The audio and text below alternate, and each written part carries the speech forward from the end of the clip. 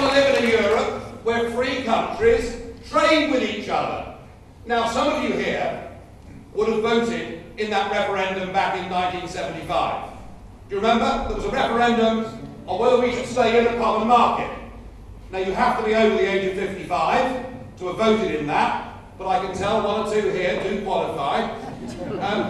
But I'll bet there are people in this room who, like my mum and dad, voted back in 1975 to be in a common market because they were told it was about trade and it wasn't about politics.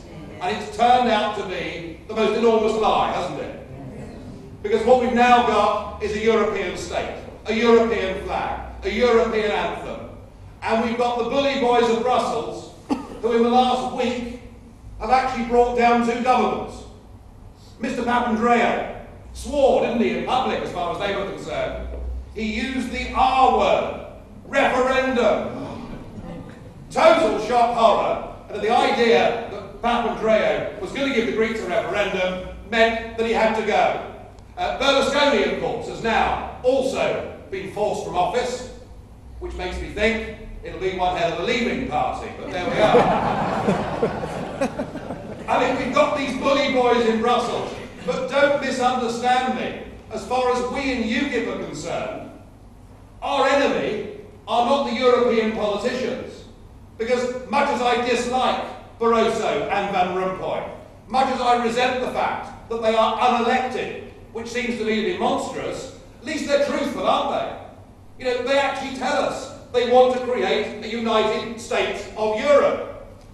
What this party is against are almost an entire generation of British career politicians who, from that referendum in 1975 that I just mentioned, to the present day, have consistently told us an absolute pack of lies and who do their damnedest to make sure that we don't get the opportunity to have a say on these things. So the people we're against are the career politicians in this country. And frankly, with tomorrow being November the 11th, and here we are in Sittingbourne tonight in Remembrance Avenue or Way, whichever it is, I think this.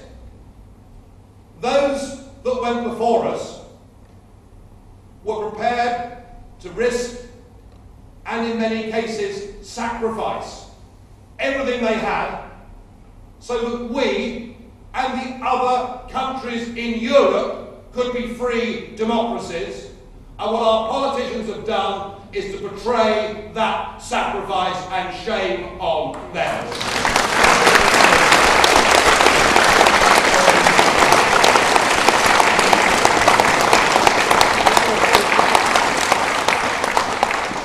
So this party is the fight back.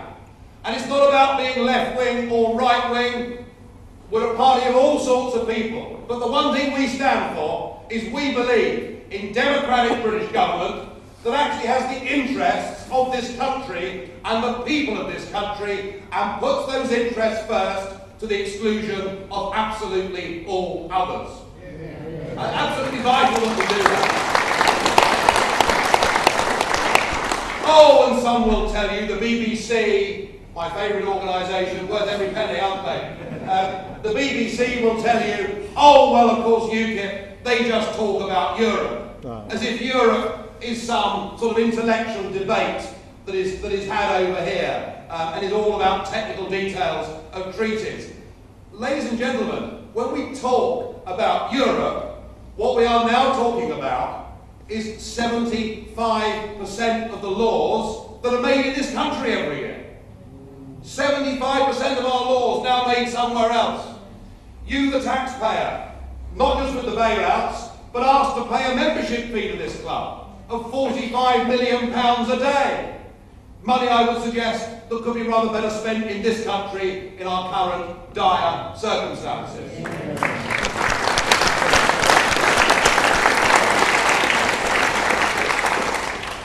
And all our politicians can do is at each election to promise us, well, don't worry, we realise this issue is beginning to matter, and we're going to give you a referendum. And Blair did it, and Brown did it, And the Lib Dems, well, they sort of pirouette around the referendum question, changing their minds regularly. But don't forget, David Cameron did it, didn't he? David Cameron did it. Someone called him a liar. I wouldn't say anything like that. A traitor. Might link it though. I mean, David Cameron in 2008 said, I give you this cast iron guarantee that if I'm Prime Minister, you will have a referendum on our future relationship with Europe. And then we saw, 3 Monday nights ago, in the House of Commons, the first ever e-petition, which incidentally is a good idea, I think. A good way of getting young people involved in politics, a good way of getting important issues discussed on the floor of the House of Commons. And at the first opportunity, what does he do? He imposes a 3-line whip on his MPs, as does Clegg, as does the Millipede, telling their MPs, make sure that whatever you do, you don't give the British people a say on their future. Well, to hell with them, because we are going to make a difference. This party has been around for a few years, and I was a founder member of it. In the early days, I have to say that being a Eurosceptic was a slightly minority sport, and my family and all my business colleagues thought I was rather off my chump. You know, I mean, surely Europe was just a common market and it wouldn't ever threaten us. But as the years have gone by, I think the public are beginning to see that everything UKIP has stood up and said and predicted has actually come true. And we managed to take this little party in 2009, in the European elections across this country. UKIP came second, beating the Lib Dems nationally and beating the governing Labour Party of the day. That was an incredible achievement for us, albeit it was done in the context of a European election. But as Ian mentioned, you know, up the road in Mepham, where we never stood before, we got 34% of the vote. In the opinion polls, we're just 1% now behind the Liberal Democrats. And I think, you know, within the next month or two, we will overtake them. This party, ladies and gentlemen, is going places. This party is sincere. This party has belief. This party doesn't pretend that coming out of the EU will solve all of our problems. But this party is saying to you that unless we get ourselves free from European Union, we can't begin to deal with the problems we've got in this country.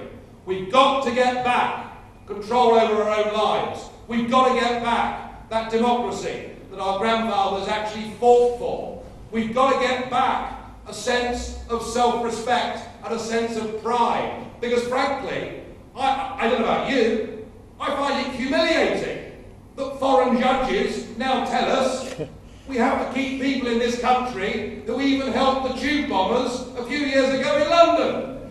But what are we sunk to, for goodness sake? It's time we stood on our own 2 feet. So we in UKIP are sincere, and we have got, I think, some very good solutions. Just one area, for example, is this whole question of immigration. I mean, it is unbelievable to think that since New Labour came to power in 1997, nearly 3 million new people have settled in this country. Nothing like this has ever happened in the entire history of these islands. We are now the most overcrowded country in Europe by far. You only have to drive up, you know, around the motorways or catch the Victoria line in London to realise the extent of this overcrowding. And we are pursuing a course that will take the UK population to 70 million people by 2020. Labour actively encourage this. The Lib Dems seem to think it's absolutely wonderful. But Cameron, at the last election, stood up and said, I will reduce immigration into Britain from hundreds of thousands a year to tens of thousands a year. Well, we've seen this week, haven't we, through his Home Secretary, Theresa May, that frankly, they haven't got the resolve, guts, or the backbone to do it.